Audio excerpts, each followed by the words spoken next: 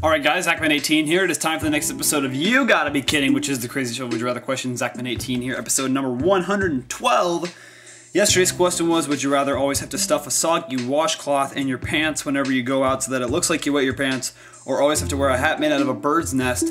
Let's go to the comments. Pepsi72 says a hat out of bird's nest.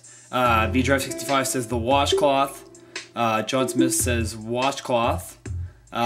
444R says, I will say the washcloth because if I had a bird's nest, a hawk might come out of the sky.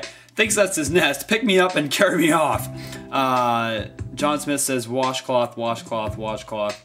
RoboRanger1 says, I'll take the bird's nest hat. Matthew Bingle says washcloth, wet pants. And finally, Van Buchen says washcloth. So, let's go ahead and see what tonight's question is.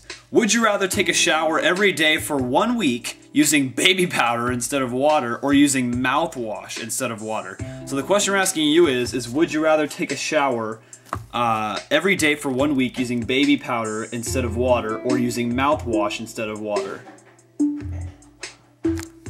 Vote now.